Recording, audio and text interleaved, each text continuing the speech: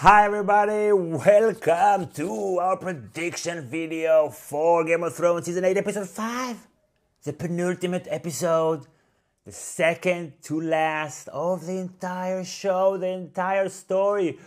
Oof, it's gonna be a wild episode. I wanna read out and react to predictions from our patrons on patreon.com/GotAcademy. So far, most of our core predictions look very well. Okay, so before I read out and react to the predictions here, what I think basically is going to happen in episode 5, Daenerys is going to come in with her dragon. She's going to Dracarys the city. This has been in the works for 3 seasons, but there's wildfire underneath the city.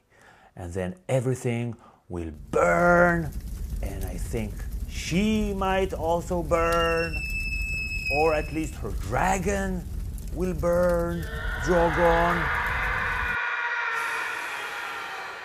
Sansa will continue to consolidate her power, and I think that she will get a few letters from Tyrion and Varys telling her, you want to think about maybe you should be queen?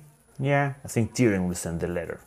That's gonna be like the major event of episode 5, I think. I have some more predictions, but first let's react to some patron predictions. David Bloom, he says he's a fan of the Sansa as queen theory. I think that it's less a theory now and more truth and fact. But he's not sure that D&D can pull it off in an interesting way, and maybe they'll have Jon as a reluctant king and Sansa as queen in the north. He says he can live with that. Let me tell you why it cannot happen. This is an epic story. This is a story, as we've seen. It's not a regular fantasy story about magic. No. This is a political, historical story. This is why the last 3 episodes are about politics. A story like that cannot start with a realm made up of 7 kingdoms and then end with a realm made up of 2 kingdoms. Okay, a bad king to begin with, a reluctant king to end with. What was all the fuss about? It just doesn't make story sense. That would be just like, okay, so why did we watch this for 8 seasons? No. Sansa's queen means everything changes in the realm. We start with 7 separate kingdoms. We end with 1 kingdom. We start with 7 separate armies. We end with 1 army. We have an alliance between the crown and the faith and the maesters, and we end up with everything underneath the queen. And this queen will build maybe some sort of a house of lords. I think she will also be kind of elected in some way by the lords. This is a solution to the problem we saw since the first episode. The kingdom is divided. No one can agree on who should rule. People are still bitter over what happened 15 years ago.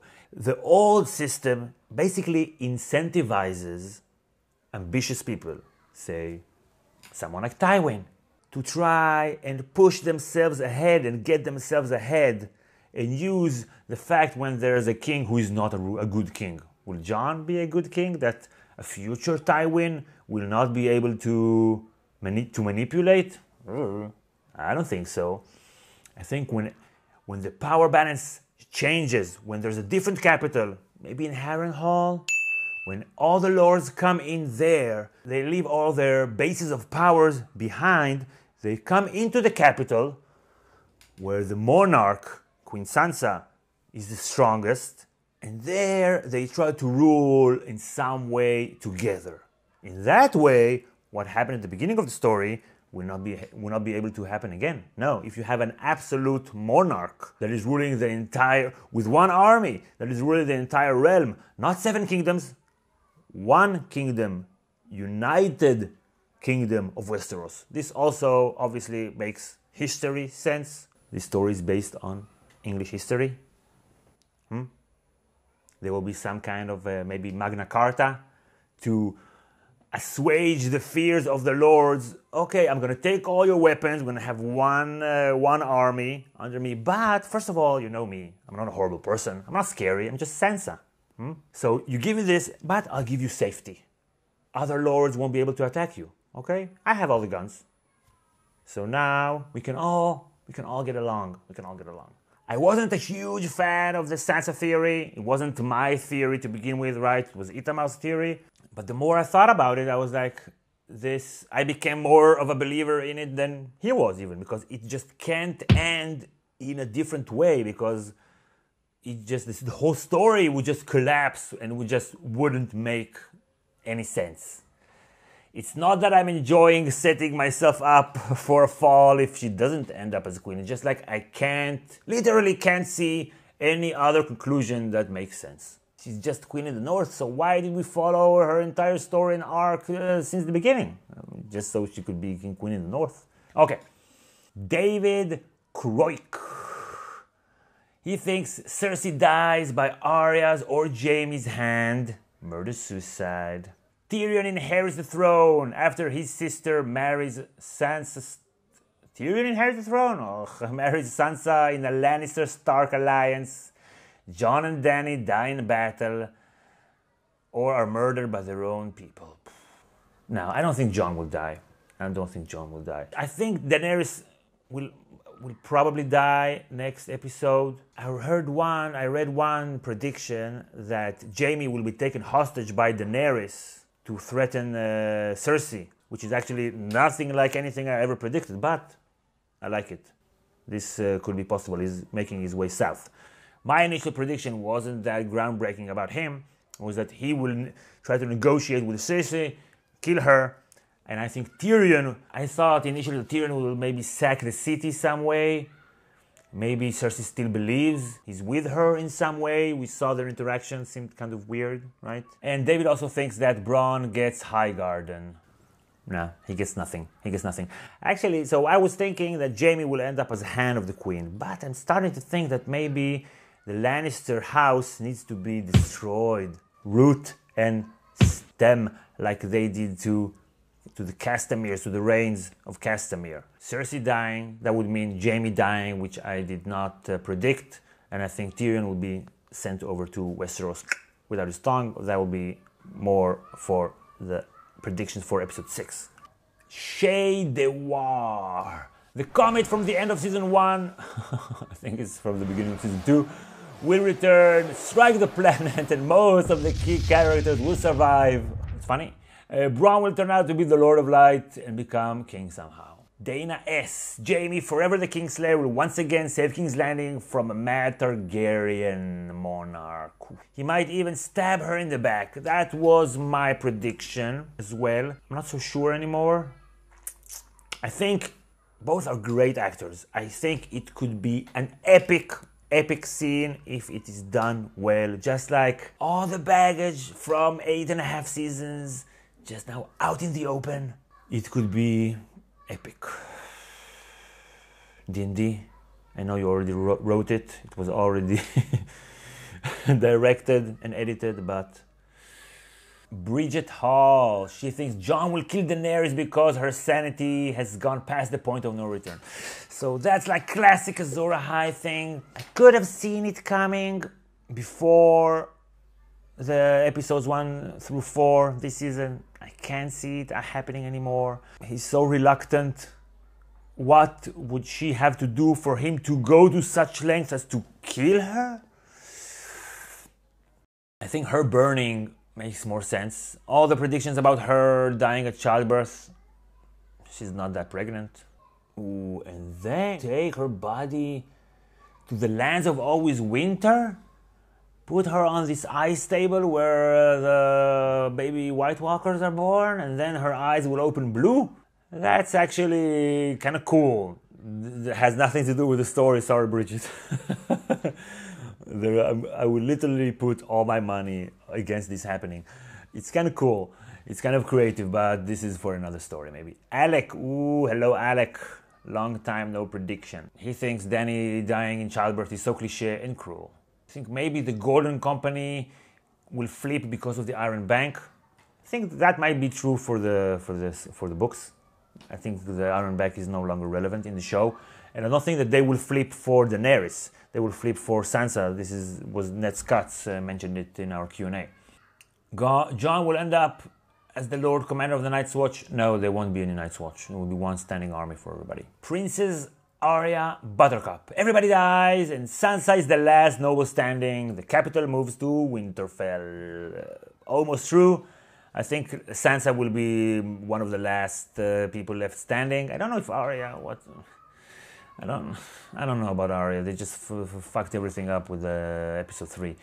But the capital will not move to Winterfell now. Philip. Hello, Philip. Boom. He anticipates serious carnage. Probably the fall of Daenerys. Cersei will win the war, but the cost will be tremendous. And then Jaime will go in episode 7. Okay.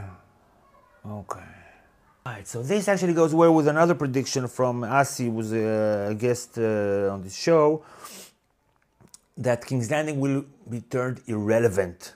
Maybe Cersei will survive, but she will be left with nothing. And then if it's between Cersei and Sansa, all the power will just flock out of King's Landing into the new capital. Okay, maybe it won't burn entirely. Also, I think that Daenerys burning herself, the unburnt, burning herself through the wildfire, I think that makes sense. Florian Brucius thinks Arya will kill Daenerys. Ooh, that was my prediction starting out the season. I don't think so anymore. I don't know. I hope so. I thought that she would be manipulated by Sansa, but now that she already left Sansa and the betraying of Jon, I anticipated Sansa betraying Jon, but I thought that it would happen at the end of the season. They have been building it up, right, since season 5. They've been arguing, whatever, season 5, season 6. But now that this betrayal already happened, okay, but he has to find out and be angry also. Okay, Casey has a lot of compliments to the Two Idiots D&D. Agreed. Let's assume we all agree, don't have to read it out loud. Okay, he thinks Arya attempts to kill Cersei, but doesn't make it, and then Jaime does it. Jon stabs Daenerys, then leaves. I had this image of Daenerys dying in Jon's arms and telling him, "You know nothing." Maybe she will find out about him spilling the beans to his sisters. Some more compliments to the Idiots D&D, and he thinks that having Sansa not as queen but as Lady of Winterfell, this is to subvert expectations. This is what D&D are doing. I think we're living in a bubble, because in this channel we have been talking about Sansa being queen for 4 years, I guess. Outside this bubble, no one has ever heard of this theory. Everybody that I talk to over here, like, Sansa? Nah, come on, you tripping. Even other YouTube channels, they were like, no, Daenerys, Jon, some combination, Tyrion. So I don't think that. I think Sansa is subverting expectations, and I think this is maybe makes it for sure that she will be queen. And last but certainly not least, Anke, who's both of our teams lost in a very depressing way in the Champions League semi-final. Don't want to talk about it. Feel your pain, Anke. She thinks that since the mountain is kind of undead, he will have to be killed by fire, and the Hound will have to overcome his biggest fear in order to kill him. Boom, I like it.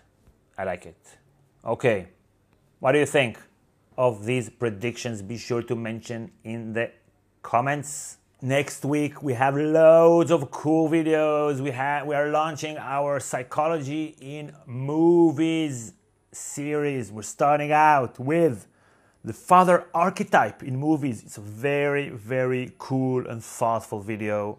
Stay tuned. Also, I'm hoping that next week we're going to launch our philosophy in movies videos. The first 2 are going to be about the Truman Show, and then it's going to be general philosophical themes throughout several movies. So check that out.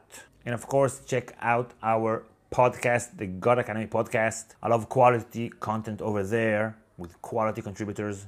Check it out. You can also find it on Apple Podcasts, iTunes, Stitcher, Spotify. Boom. Thank you everybody for watching. Thank you patrons for supporting our work, and we'll see you all next time. Bye everybody. Hey, so I hope you enjoyed this video. So click subscribe to never miss any Goat Academy video about any topic. We do movies, we do TV shows, we do books, and also you can click the bell to get a notification whenever we post a new video.